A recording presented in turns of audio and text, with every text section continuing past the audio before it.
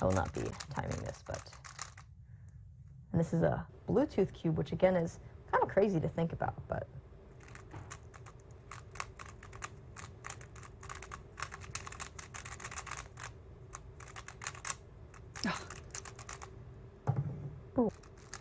I will not be timing this. But that's Dana Yee. She's a Rubik's Cubing brand ambassador, and she just solved that in about 10 seconds.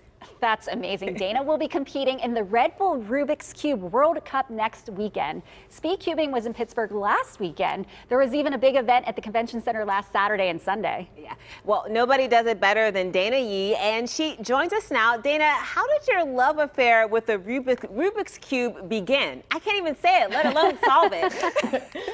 Yeah, definitely. It began, I was around 8 or 9 years old, and I found a cube accidentally. Or I'm not sure. Yeah, I found it accidentally in the basement. And at the time, YouTube was becoming super popular. And I think I was fascinated by the colors and the sort of 3D intricacy of the puzzle. So I learned to solve it. And then I guess it's just sort of been a snowball of getting more interested, meeting new people, and getting super excited about solving the cube. That's why I never thought like meeting new people through solving a Rubik's Cube. So do you have a jumbo cube with you now? We have our cubes here.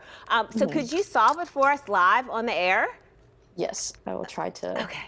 Hopefully this doesn't go too badly, but I feel like we need some like music. Some exciting music. Dun dun dun dun dun.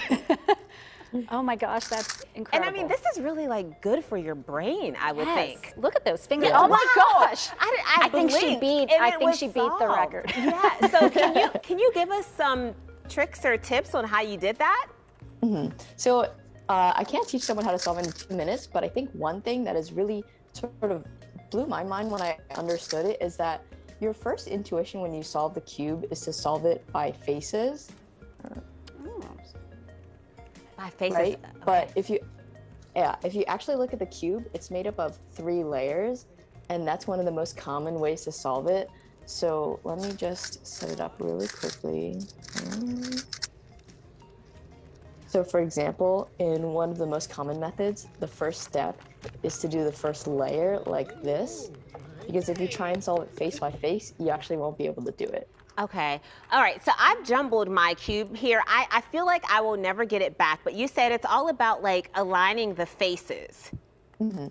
So that's actually the first intuition, but you actually want to solve it by layers. So if you note the name, if you note the name of the cube, it's a 3 by 3 by 3. So 3 layers by 3 layers by 3 layers.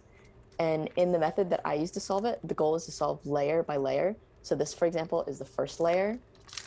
Oh, are you having any luck over there, Daisy? No. You know what I would do? I'm an 80s baby, definitely grew up with Rubik's Cube, but I would take the stickers off and just switch them around. That's how. Oh, is that like I don't know, is that cheating? It's totally cheating. I don't recommend that. So Dana, so there's all different types of cubes too, right? Do you compete with different styles? I do. So for example, there's like 4 by 4, 5 by 5. They go up to 7 by 7. And then one that I really enjoy, it's called the Megaminx, and it's a dodecahedron or 12-sided puzzle. Wow. That sounds incredible. Yeah, okay. Well, we're really excited for you. We're rooting for you. We know you're competing next weekend, so good luck. And I have full faith in you, and maybe I can get this figured out by sometime next year. Yes, bring home the World Cup. Thank you very much. Good luck. Yes, I'll do my best. Thank you so much, Dana. And good luck in the World Cup next week. Yes, yes. Now, again, the Rubik's Cube World Cup is December 3rd and 4th. For more information on Dana and the competition, go to PittsburghTodayLive.com. I just want to play around with this for a little bit. All right, coming up, Selena's taking us to the 2,000-acre park of Oglebay. It just may be the most hidden holiday gem of our area. She's showing us what's new at the Wheeling, West Virginia Resort. Find out how you can grab some of that seasonal magic next.